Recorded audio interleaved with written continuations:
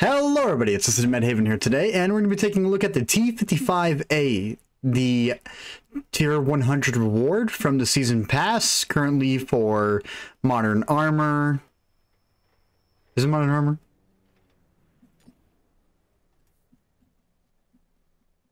Why you don't load? Okay. Arms Race. Alright, you know what? It's been a minute, you guys. It has. And I know that I like to take a year and a half to pump out videos, but I like to take my time on these. Now, the T55A, this tank, it's not too bad. It's definitely not bad at all. Now, jumping into the statistics for this tank as we come down. So, base penetration, 229, 221. My brain today, so smooth. Okay, 330 heat pin, 50 millimeters of high explosive pin. Honestly, the gun's not too bad. If you're struggling with the standard round, swap with the premiums. You have no issues with that.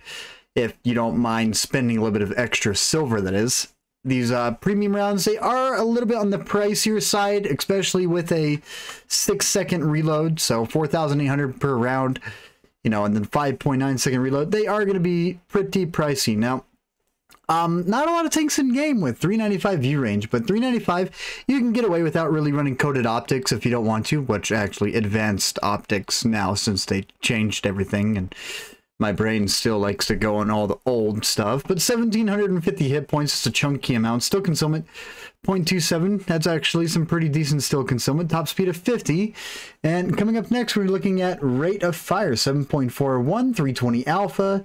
Penetration, already went over that. 8.1 second base reload. As I said, you can get this down to a 5.9 with premium consumables, a advanced loader, and a fully trained crew with the right perks applied. Now, 0.33 accuracy. That's some insane accuracy on this tank. Next up, 43 rounds. You're going to be feeling like you're going to be mowing through... Oh, that's a lot of blue. Mowing through these rounds like there's no tomorrow. Gun depression 5 degrees. Not going to be the greatest for handling anything related to gun depression or working a ridgeline. You're going to find this tank better off being hauled down, but at the same time, even being hauled down, this tank does lack quite a bit, just because they load the heat against the turret. On the thickest part of the turret, it's only like 266, and I'll jump into that later. Elevation, however, 14 degrees, not the greatest again, but tracks, so track traverse speed. Turret armor, we have 240, 180, 65. It's not a bad turret.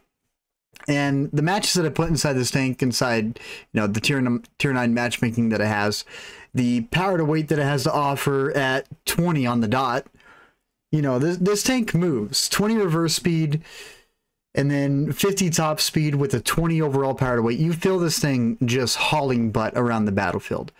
And in my opinion, the speed of this tank actually makes up for the fact that it has got such low base penetration. So yeah, I feel like my glasses are reflecting my light, but yeah, it is what it is. Now, the engine power is 750, track traverse speed 50 degrees. This thing is just mobile like no other. It is extremely aggressive. And as I said, if you're having problems, load the heat. Don't be afraid to do so. Go away, ads. No one likes you. Okay, up next, taking a look at the armor here. And honestly, don't need to really verse any other tank, because 330 heat pin is really all we need to see. But 267, between 266 to, you know, yeah, 265 all the way down, going around the sides, depending on the angles. The top armor on this, however, is only 30 millimeters thick, which allows you to overmatch it with 105s or 90 millimeters. 90 millimeter or higher can overmatch the entire top armor of the tank. You have 100 millimeters in the front. You have 80 millimeters on the side. 220 turrets kind of randomized. You got, we'll look at the armor model in more detail on console, but primary, you got a hatch that's 130 millimeters. It's, you know, the hull armor, whenever you have 100 millimeters, a lot of these 100 millimeter tanks, they just don't stand up in head-to-head fights. And it's really hard to know how to play these tanks. And one of the best way to play these is just side scraping. You got 80 millimeters in side armor. You have no problem side scraping. Along with that, the power to weight and everything else you have to offer, playing peekaboo can be perfectly fine. Now, even if you are playing peekaboo and you're handling it correctly, all they really have to do is load in the heat rounds and it's going to be just really simple to go through your front armor, depending on the penetration of the heat rounds. So maintaining the angle to try and help prevent them to go through, handle the situation as it comes. It can be a pain, but at the same time, it happens. It is what it is. Now let's go ahead and jump right into a replay here. And as we're jumping into the replay, I'm actually going to be taking off my camera because I want you guys to be able to see the speed, the way this thing moves, mobility, crew being damaged. In the couple of matches I did put inside of this tank, I did not put my 50 matches inside this one. I only put a couple of them really inside of it, just because it works out like a T-54. And with the penetration and everything else this thing has, it's not exactly going to be the overall greatest fighter. Now, I am sorry about the audio quality. This was right there. You probably just had a big, massive spike. As soon as I started recording, I realized that I had everything set extremely low for whatever reason, and hoping that it's not quiet. I had a couple of them that were extremely quiet, and just made me a little bit sad that I messed up. But it is what it is. You know, we're all human. We make mistakes. That's kind of how it goes. There's nothing we can really do about that. But I would say that the T-55A, with everything that this tank has to offer and how it's put together, honestly, it's not a bad tank. You know, you have a decent turret combined with a decent turret. You have extremely good mobility. So along with this decent turret, you're able to get to an aggressive position, rely on your turret to ricochet some rounds, and just overall have a little bit more impact inside the match. Now, with the reworks that they've done with a couple of tier 9 tanks, I find that this one, compared to those ones, it's just lacking and really hard to compare. So, for instance, the M46 Patton, the most recent buff did to that tank, and the T-54 with the standard round readjustment to an APCR from an AP round with 268 or 264 standard penetration from the 218 or 221 that I had originally. It's making a lot of other medium tier 9s that have all these low penetrations almost feel obsolete. Now, the T-55A, the way it felt for me as I played this tank, rather than just looking at statistics and checking out a couple of things, it is a very decent tank. I would not say that this would be a go-to for me, but what I can say is the way that the reload works inside this tank, you're able to really get that damage out. And coming up in the next replay, I'll be able to show that off really well. And with the standard rounds of this tank, the standard rounds, they're not too bad. If you're looking to make silver inside tier 9, you know, they're 1,230 silver per round. They're a little bit up there compared to most. There's some other tanks in game that you have standard rounds at like 130. For instance, the IS-6, there's actually a lot of them. The Talon at tier 7, which in my opinion, the past couple of times I've played the Talon at tier 7, it has been one of the best silver makers I've played in a very long time, averaging anywhere between like 150,000 shooting nothing but standards to about 220,000 shooting nothing but standards. I don't know if they did it intentionally to leave all the rebuy costs for the ammunition at 130 silver per round, or if it was on purpose, but it's been like that for an extremely long time. And, you know, just to give you guys a tip, if you're looking to make a really good amount of silver inside this game, and you're just trying to grind up, don't get me wrong, performing good, having good matches is going to make you silver. Any premium tank in this game is going to make you silver. But whenever it comes down to it, if you want to mid-max and try to get the best that you can, or the highest payout that you can, the Talon at tier 7, the IS-6, and a handful of other tanks, which I'm trying to keep track of and which ones there are, because there's quite a few of them. For instance, the IS-4, the 279E, if you look at their ammunition cost, it's exactly the same. Along with the Object 268 version 5, which I've mentioned in the past, that if you shoot nothing but standards out of that, you're making anywhere between 90,000 with a premium account and 50,000 to 40,000 without a premium account. Now, the T-55A talking about it as like a competitive standpoint, this tank can be extremely aggressive. Every single time that I pulled this out, I kind of felt like I had a lot more control inside the match just because of my rate of fire that I had. I was able to lock down tracks, hold people in place. Along with holding people in place, I had a couple of moments that it was really close to just outright perma-track and kill. But those, for me, they're not as common. They're pretty rare to pop up, but having those moments, it feels amazing to know that you can just absolutely lock someone down and just prevent them from doing anything. So T-55A, where I would put this tank, I wouldn't really say it's much of a highly rated tank, but it can be a very, very aggressive tank. With the 330 heat pin that it offers, this thing can be extremely scary on the field, and since everyone's getting their hands on them and knowing Wargaming, more than likely coming in about 6 months, we're going to be seeing a massive buff come on this tank because everyone got it for free. Anyone who played during this season pass event, that is, if you were looking at this video, let's say like a year or 2 years down the road, depending on everything that has happened to this tank, it is honestly a fantastic tank. More than likely, it'll be a go-to occasionally, and I'll pull it out every once in a while.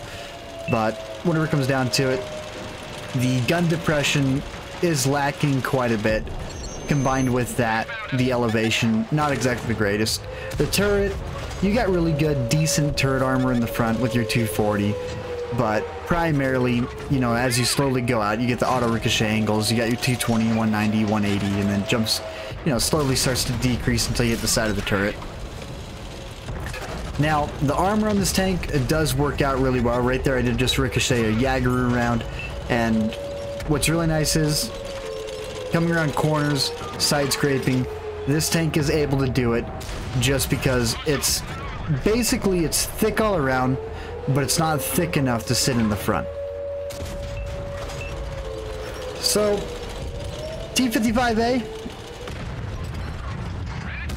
it's not too bad. It really isn't.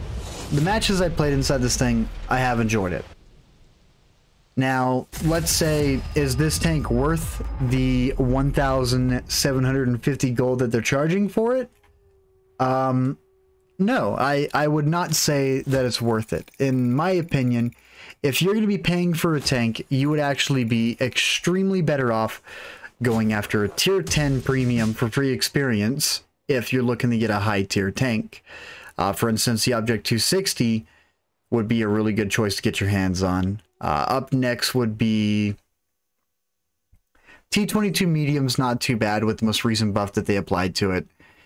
And as my brain continues to fart, the Quillen tier 10 Chinese, which still in my opinion is one of the most powerful tier 10s inside the game, and one of the main reasons why I do not play it too often, just because you have 560 alpha, 340 heat pin, and a 9.2 second reload with an absolutely monstrous turret, 7 degrees of gun depression, just a fantastic tank. You'd be better off investing your money trying to go for a higher tier tank like that.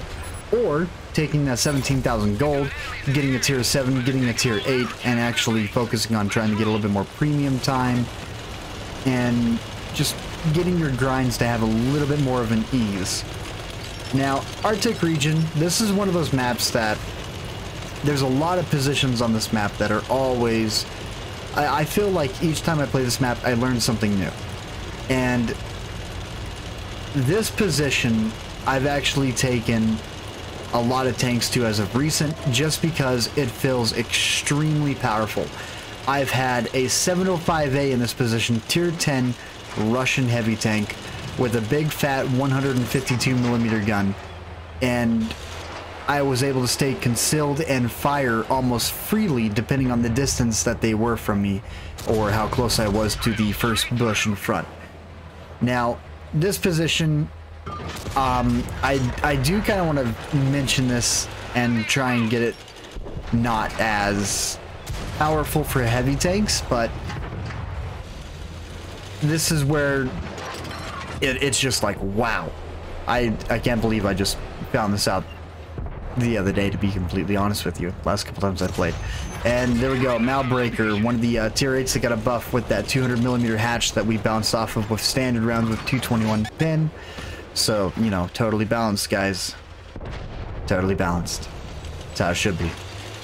So, you know, immediately just going to tap that A button, loading the heat rounds. No hesitation there. You know, with the low penetration of 221, you want to take a decent amount of premium rounds just to give you that extra little bit that you're going to need. Just because 221 against tier 10s, you're going to struggle a lot. So, firing nothing but standards out of this, if you're doing that, you're going to find yourself lacking, falling behind, and not maintaining damage, or feeling like you can't exactly influence the flank too much. But that doesn't mean load nothing but heat rounds. Doing that, no. You still need your standard rounds because they're still overmatching in the game. There's still spaced armor in the game, and helping load those standards in to try and, you know, handle the spaced armor and handle overmatching. It's always a good choice. Along with that, high explosive rounds. Since this tank has got such a random number of 43 rounds, I would actually say to take 3 high explosives. Just because taking HE rounds in general is always a good idea. Never sacrifice HE. Just because if you do run into that lightly armored tank, guess what? Rather than only doing 300 damage per shot, you're now hitting him for 400 damage, 500 damage, and he's only hitting you for, let's say, 4. In my opinion, it's a great trade-off just to sacrifice 2 or 3 rounds. Some of my tanks, I actually load 10 or so high explosives. For instance, E100, 60 TP, I do like to load a very decent amount of them, just because you can splash hull down tanks and try and prevent them to push forward. But yeah, I can definitely say T55A, the rate of fire feels amazing. Standard penetration, not super impressive. Premium pin, however, golden number at 340. Now, talking about it, past couple of days, I know it's been a while since I've uploaded. I've actually been streaming on Twitch, and I have a couple of people who do watch me. You know, I'm not saying, come check me out, you guys. No, it's just, if you want to see a variety of games that I play, or some other stuff that I do, or if you have questions or anything else, I'm going to drop a link down in the description of this video for my Discord. And if you guys would like to jump in there, best way to get a hold of me is to send me a private message on Discord. I do try my best to get back to everyone that does message me. So if you do have any questions and, you know, you find the link, send me a message. Honest to God, by this point, I'm monologuing and I don't have a script. I never have a script, and I'm just running out of stuff to say. Yeah, that's literally where I'm at. Then again, it's like 90% of the time I upload anymore. I don't know what to say. I do all my standard stuff, which is talking about the tank. It's kind of what I do. I take a tank out. I play it quite a bit. I've played a lot of tanks. I've been playing tanks for over 9 years. I played on PC. I've played a little bit of Blitz. Blitz was pretty fun. But the fact that I have 8 Kolovanov's medals in 220 matches is kind of absurd. So I stopped playing it. Just because I feel like I have too much of an advantage on Blitz with mouse and keyboard, and I'd be better off playing it on the Switch or my phone to help try and, you know, balance out the field. But then you do end up against those PC players, and they just have got such better aim. And the Switch, honest to God, too much latency. It's Wi-Fi. Too much latency. It lags a lot. It was horrid. But I would definitely say that as time goes on, World of Tanks is one of my main games, and I enjoy World of Tanks a lot. But at the same time, I do struggle to make content. I do.